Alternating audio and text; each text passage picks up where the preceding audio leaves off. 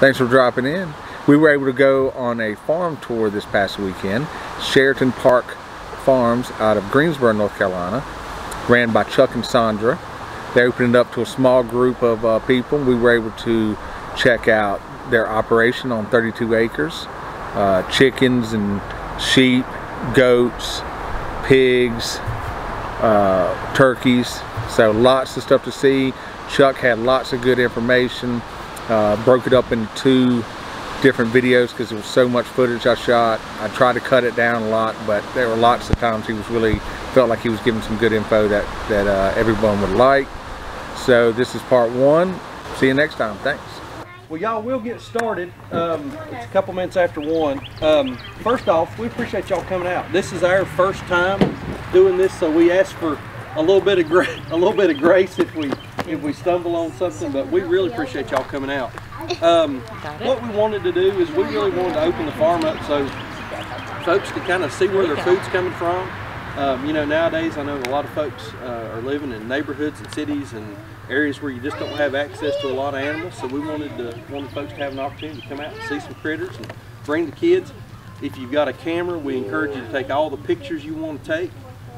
We'll have an opportunity for the kids to, you know, pet and touch as much as they want, as much as we can let them. You know, like baby piglets, it's impossible to catch a baby piglet. If we pick one of those things up, it's going to start squealing, and we're going to have an issue with a mama pig, and that's not going to be good for anybody. This is a working farm. There are fences here. Assume that the fence is hot. 90% of them are. We got 1 or 2 fences that don't have any juice on, but that means electrified. The fence is hot. Watch your steps. We do have you know, potholes and trip hazards and hoses stretched and that kind of thing. But we just want y'all to enjoy yourselves. Ask any questions that you've got. We'll kind of talk about what we do and how we do things here. And again, if you've got any questions, just jump in there and ask us. Son and I bought this farm about 4 years ago now. We bought this in June of 17. We came here with basically 0 agricultural experience outside of just keeping a few bees. What we do here, we've learned to do with books and YouTube and seminars and that kind of thing. So we're fairly green at it, but we've had this pretty steep trajectory on what we've done. We started out with 6 pigs. Right now there's about 70 pigs on this farm. There's a little over 400 chickens, some turkeys, some goats, some sheep. I mean, we've got a whole bunch of different stuff going on. So. We're sitting on 20 acres. We own 20 acres here that the farm is on. We lease an additional 12 that's just next door. So we're actually farming about 32 acres. I've got some property on the back side of the creek down there that we don't do a whole lot with, but overall we've got 32 acres here. So first thing we're gonna do, we're gonna walk down and look at some baby chicks. We've got some baby chicks in the brooder, so we'll go down and take a look at those and talk about them. As we walk down, we'll walk by the apiary where we've got our honeybees, so y'all can see those. We're gonna walk over there. We don't want anybody to get stung, but we'll walk down to the brooder and take a look at it, and then we'll go out and see the rest of the farm. All right. All right. I want to see piggies. You want to see piggies? Yeah, I want to see piggies. Okay. I'm excited to see piggies. Piglets. They're going to be adorable. You think so? Yeah. You want pigs on our farm? Yes. Yes. Well, they got sheep here too. Do they have fainting goats? Do they have fainting goats? We process those birds here, and whenever we do, there's a little bit of waste product, the blood, the intestines, the feathers, and that kind of thing.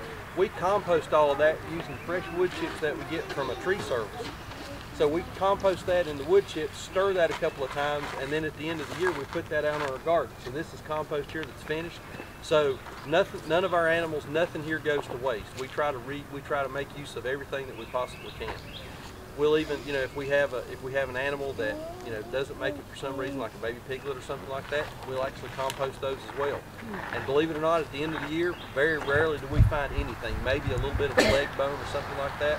But we're able to compost all that. So those animals continue to be part of the farm, even though they may not make it all the way to adulthood.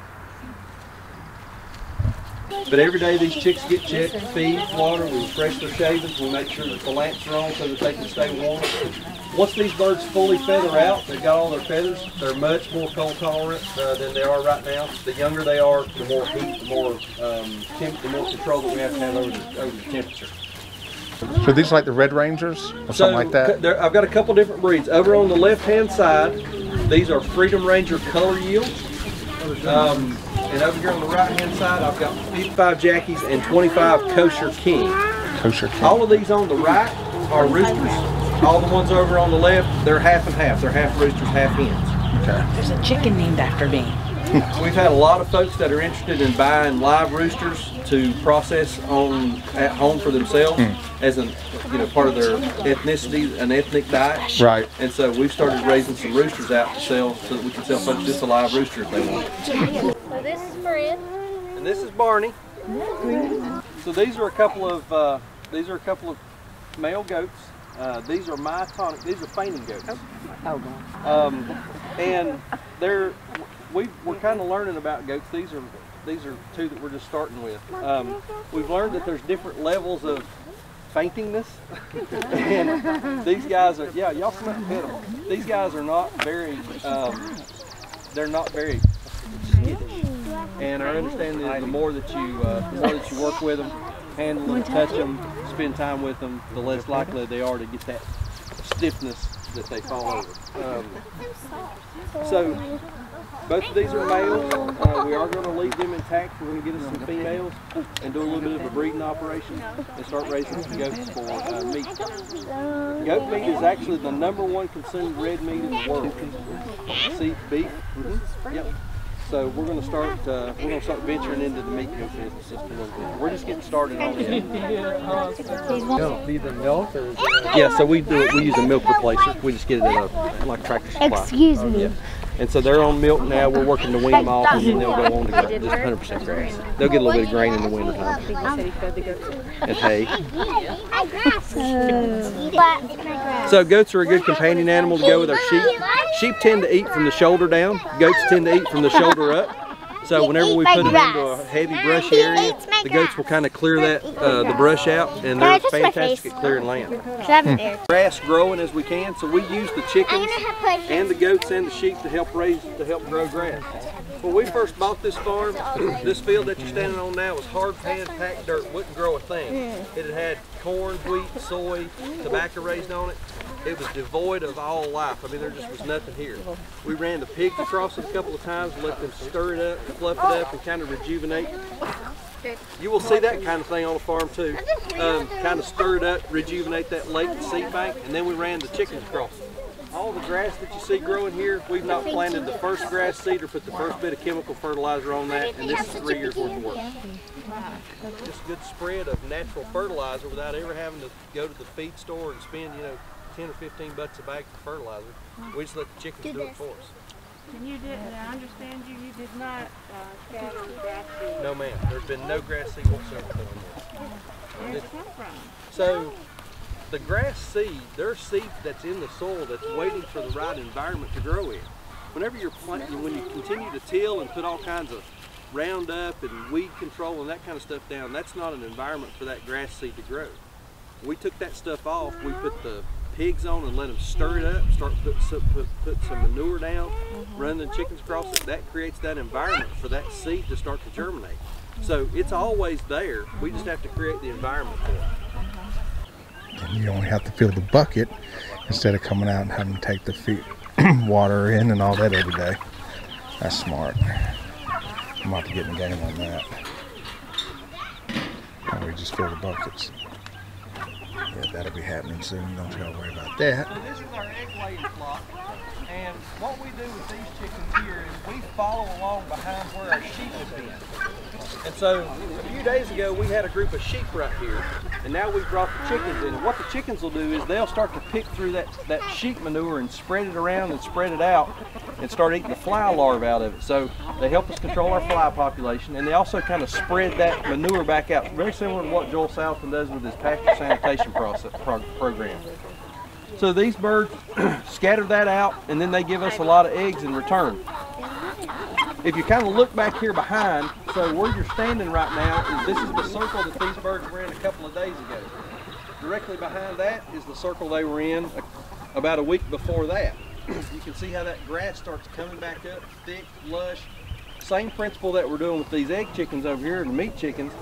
we move them along to spread that manure out so we get more grass growing. And manure for us then doesn't become a liability, it's an asset for us. So we try to use it in an effective way.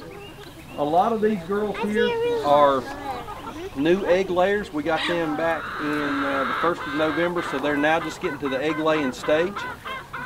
There's about 200 chickens in here all together. There's some up in the coop, under the coop, just kind of scattered out and about. How much feed are they going through a day versus, I guess they supplement some from Yeah, so the grass. question is how much feed do they go through per day? I'm not sure exactly how much they go through per day, but we put about 400 pounds on them about every week and a half. Okay. One thing that we've noticed is that feed consumption goes down whenever we move them to a new spot. Makes sense. They have more forages, more stuff to scratch around and pick from. How often do they lay eggs? Chicken will lay an egg about once a day. About once a day. We have there are some breeds in here that kind of, the egg production decreases whenever we get into the winter time. Chickens lay eggs based on the amount of sunlight that there is. We've also got some chickens in here that lay about 300, 330 eggs per year that are much higher producers. It says coyotes, raccoons, and that kind of thing, and those animals absolutely love, everything eats chicken. Everything eats chicken. So the fence is primarily to keep the predators out more so than it is to keep the chickens in. Have you had much problem with the aerial predators? Yes, we have had a lot of problems with hawks. We have a lot of problems with hawks, particularly in winter and early spring whenever they're hatching their chicks out.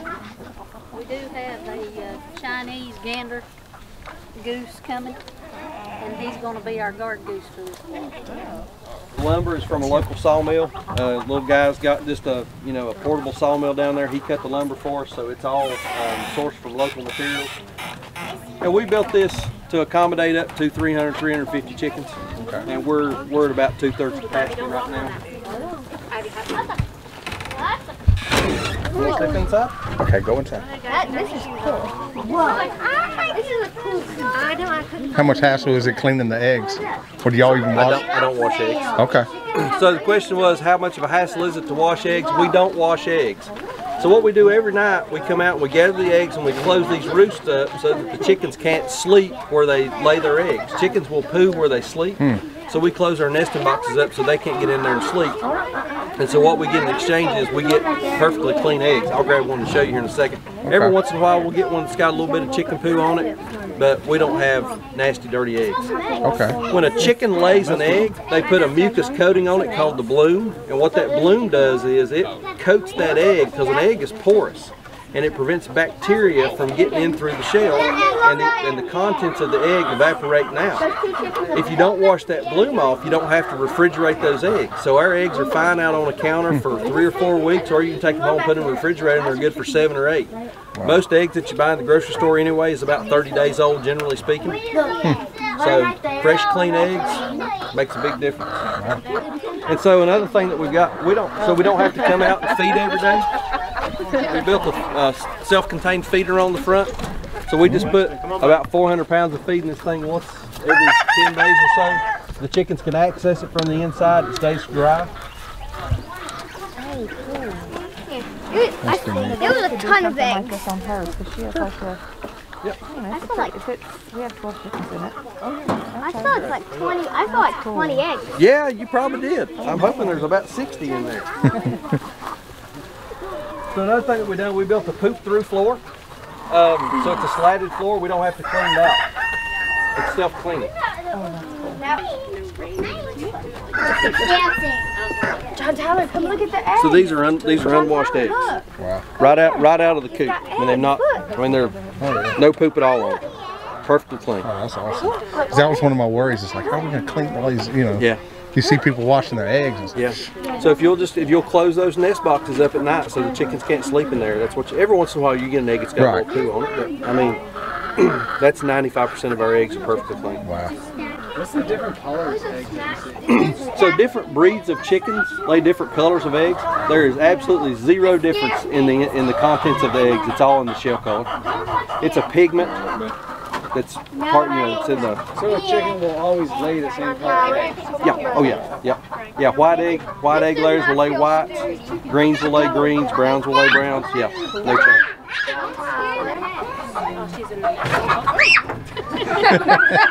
I That sounds like one of my children. Yeah, somebody. I think a chicken just didn't come out. Was that Kenzie? Did Kenzie scare the chicken? That's my favorite. I screamed. Well, he's got the head. She's not the one who's scared the chicken. Don't drop it. You want to see that? Don't drop it. Hand it back. Hand it back, Ivy. Give it back. Give it back. Thank you. Thank you. All right, come on, bud. Come on, John. All right. So then they'll fly. Yeah, they'll fly right up to that. Yeah. We've got some wild chickens out the property eating bugs and stuff. Oh yeah. They fly up in the trees at night. Okay. Cool. So that has been the biggest time saver of anything I've ever done. How does it work? It's got a float. I'm Yep, sure. that's all it is. It's just a cheap bowl from Tractor Supply with a float valve. We just run it to a hose. Over here on the right, these are egg-laying chickens. They're juvenile birds that are just not to egg-laying age yet. Over the next couple of days, they're going to come out of these tractors and they'll go into the coop. And we'll start training them in with the big birds to go in at night, stay inside the fence and all that kind of thing. But for right now, they're just kind of hanging out in their own little tractor. Is that a lot of work getting them trained to go in at night? No. So whenever we put chickens in this egg mobile, what we'll do is we'll put them in there, we'll close them up, and we'll leave them closed up inside that thing for 24 hours. We won't let them out. Then we'll let them out, and then they'll have kind of range of the day, do what they want to do, and then that night we'll go out and make sure that all those birds go back up in that coop. Because the first night there's going to be a bunch of these birds that are not going to go in. So we'll go out that first night, pick them up, pitch them back in, get them in there. Next morning they'll come out.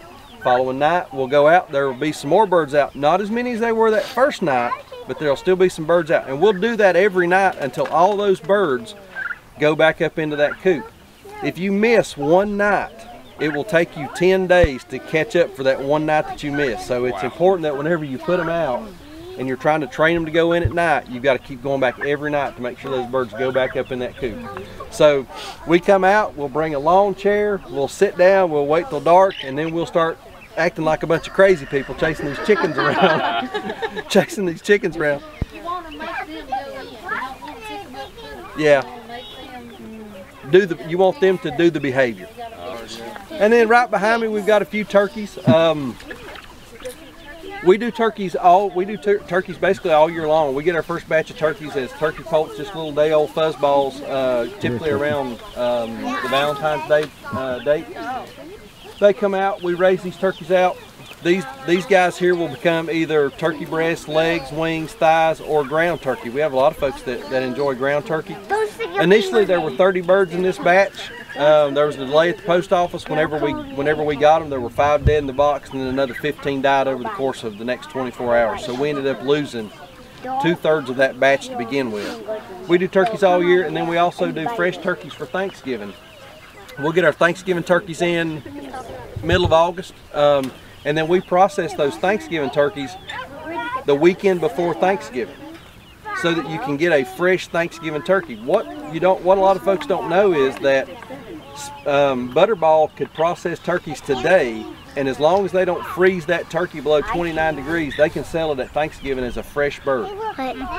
So we have truly, whenever it comes Thanksgiving time, we have truly fresh birds, and not this thing that the USDA is kind of blessed as something that it's not. Do you have any plans to hatch out any?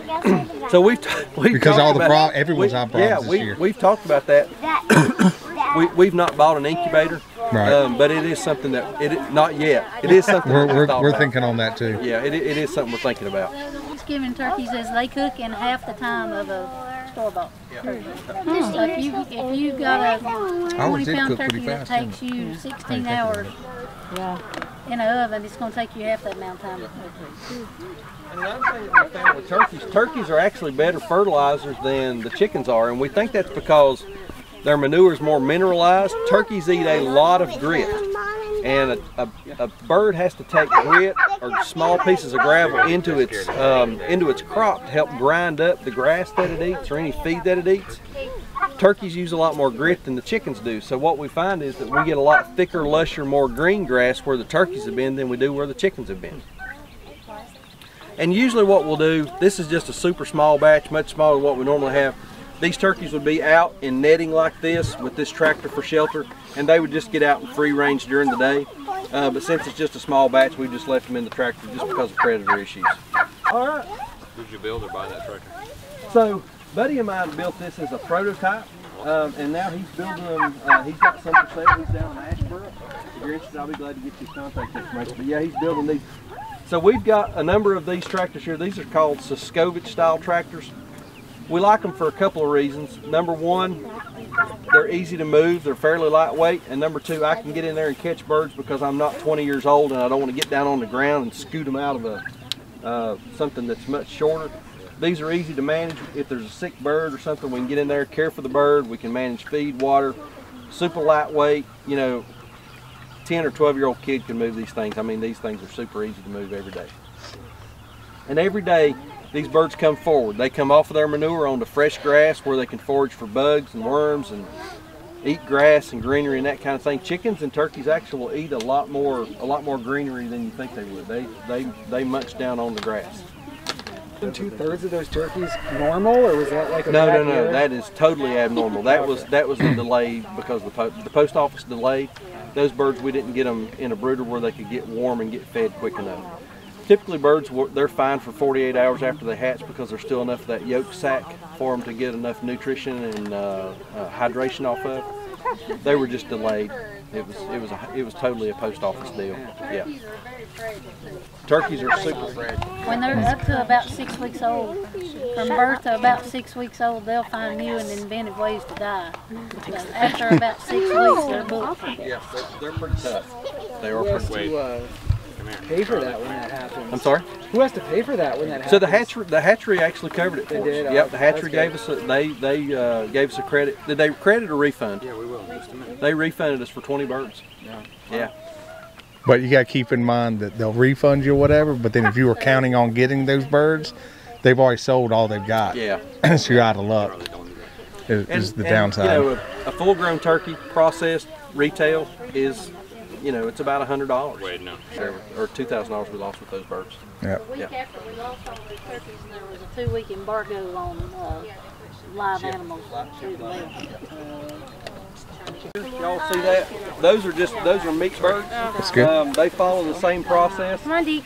Move forward the length of the tractor every day, check feed and water. Those birds are due for processing in May the 2nd. So those birds will be going into the freezer. I don't remember. We bought them 1st of January. Yeah, I guess And so. you can see the size on them now. These birds out here are 8 weeks old, and they're 3 times the size. Yeah. These are primarily Dorper. They're a hair sheep. They do put on a coat of wool, but then they shed that wool. These sheep are primarily meat sheep. So we just have finished lambing season. I think we were about 3-to-1 boys to girls. So, which is okay. What we'll do with the boys is we'll band them, we'll castrate them, we'll grow them out to about a year old, and then we'll process them for meat. All the girls, we'll keep the girls, we'll rebreed them back, and then we'll just continue to grow our flock like that. An example of Stacking Enterprises, they were just one section over yesterday afternoon. The section that they were on we had just moved a group of pigs off of. So another example of how we had the pigs on the area, then we moved the sheep on the area. Eventually we'll bring the chickens down and we'll put the chickens over there.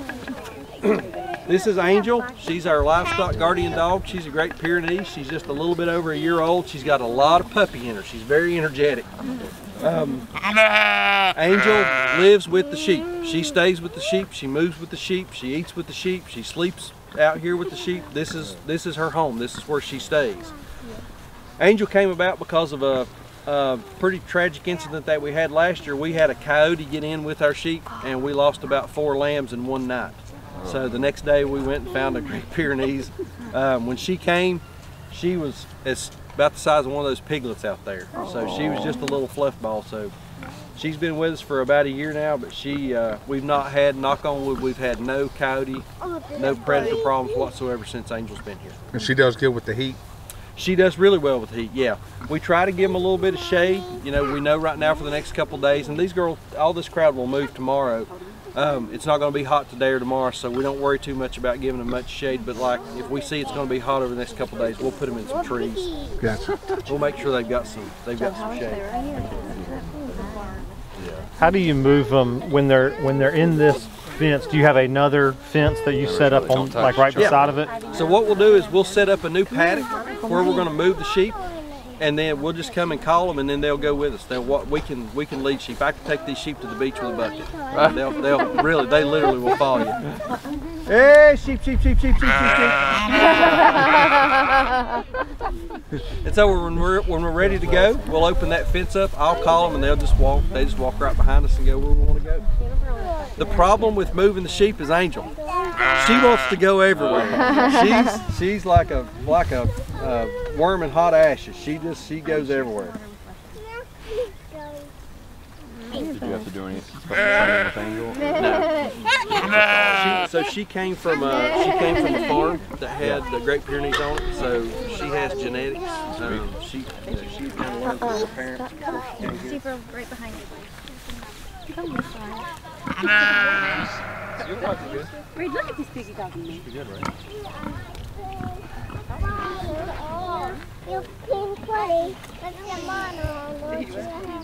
Y'all do anything with the wool or the coat? So they put on wool during the year, but then they shed it. It's a very low quality. These are hair sheep. Okay. Yeah, they don't have much wool at all. And we don't even have to shear them. It just falls off in clumps. Yeah. Sheep wool everywhere laying around here during parts of the year.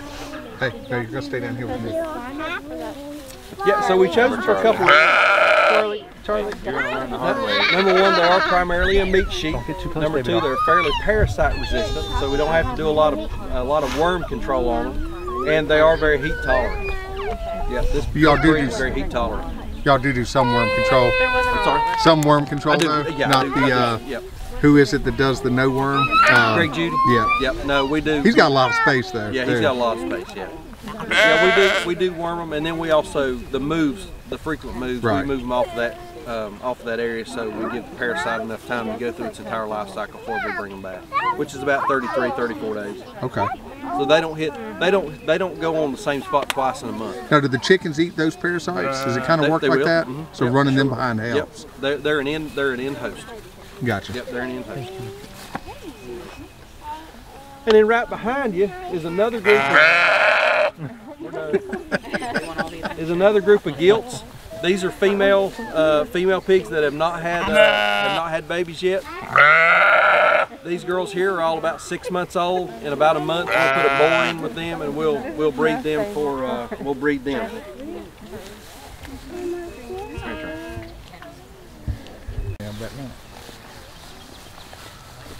Bye. Bye. Boy, Cindy. No, don't do that. You look like Toby Dog. You do. You look like Toby Dog.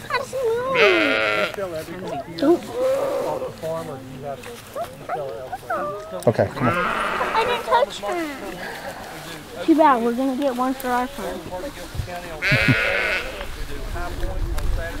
No, we touch ours.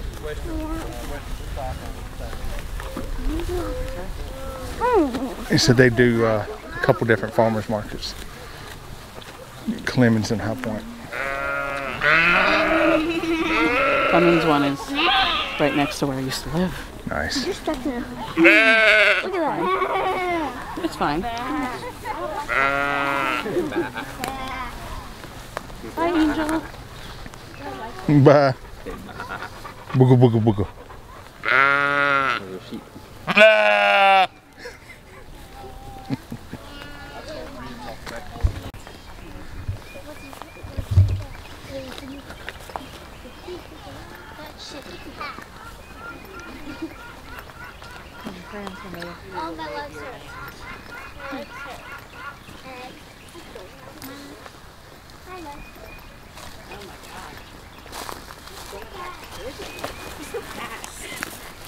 Tell Daddy what you just said.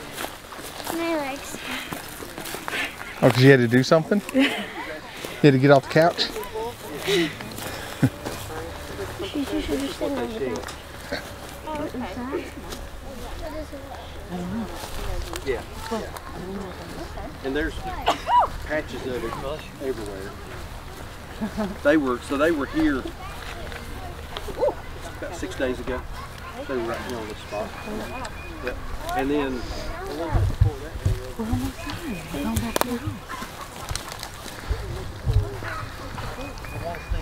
Come over. Come over. Come over. anything like this, that's been recently grazed, it's not ready to go yet. So we're going to give this enough time to get back to this stage, and then we'll bring those sheep back and then they can have it again. So that's the beauty in being able to move those animals. We use that fence as kind of a steering wheel, a gas pedal, and a brake pedal, put them exactly where we want them, when we want them there, and that helps to keep our forages nice and fresh and get plenty of grass. Now, do you supplement the sheep at all? They're all grass? They're all grass. They're all grass. We do supplement them in the winter, right, with hay and a little bit of grain, but this time of year, 100% grass.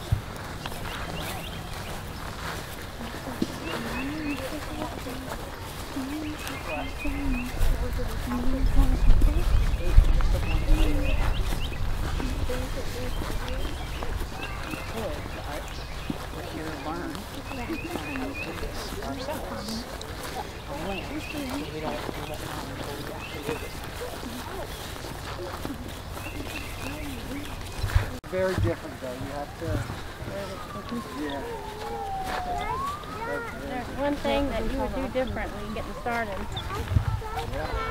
Anything that's like at the top of your list? Yeah. So the thing I would do differently is I would pick one animal and learn that animal instead of trying to learn a bunch of animals at the same time.